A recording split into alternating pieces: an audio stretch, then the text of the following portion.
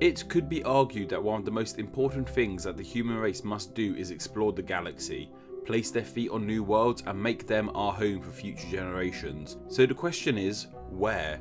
The general consensus is Mars, and say if we do end up there and build a civilization with cities, what would those cities be named? But maybe we're getting ahead of ourselves. Is it really likely that we could end up on Mars? Mars has some great things going for it as a second home for us. It's comparatively close to Earth, a Mars sol is around the same length as an Earth day, and there's even ice water there. Yet there are some issues. Mars is a lot colder than Earth, its gravity is weaker than Earth's, and its thin atmosphere does not filter the ultraviolet sunlight. Yet these issues are not stopping people from trying to reach the Red Planet. NASA are planning a round trip to Mars purely for exploration and plan to return their astronauts home. Yet Mars One are planning a permanent Mars landing for 2032, and Elon Musk's SpaceX are planning a permanent landing for 2022.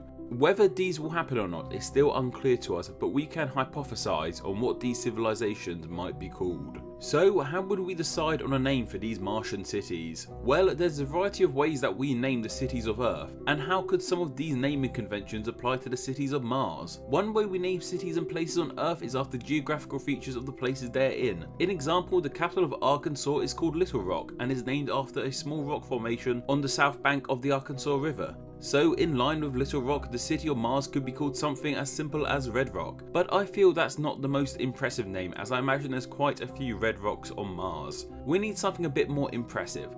How about, say, the tallest volcano in our solar system, Olympus Mons? Being about 2.5 times taller than Everest, I'd say it's a pretty decent geographical landmark. The city could be named after the volcano directly, or traditional suffix could be added on. Who wouldn't want to live at Olympus Polis? Another way cities are named on Earth is by being named after their founders. St. Petersburg is named after its founder Tsar Peter the Great, Rome is supposedly named after its legendary founder and first king Romulus, and of course Springfield is named after Jebediah Springfield. So how could this apply to Mars? Well, we'd have to figure out who could be the founder of a city of Mars. As previously mentioned, SpaceX are trying to colonize the planet, so this city could be named after our PayPal Lord and Saviour / real life supervillain Elon Musk, or even after the founders of Mars One, Baz Lansdrop and Arno Villeders. Aside from founders, cities can be named after people who were important to that city. Dallas, Texas was named after George M. Dallas, the former US Vice President, and places in Britain like St. Albans, St. Andrews and St. David's were all named after their respective saints. A city on Mars could be named after people important to the history of Mars.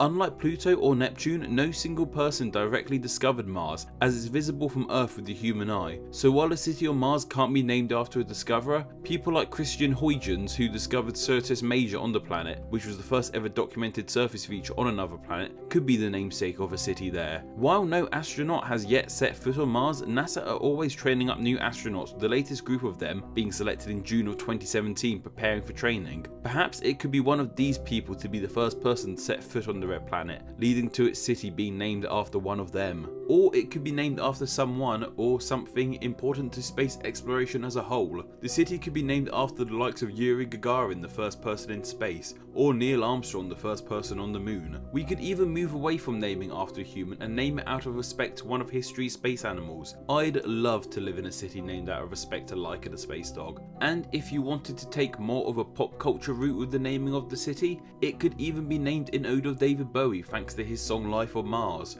Honestly, I just wanted to mention it as it's probably my favourite song ever.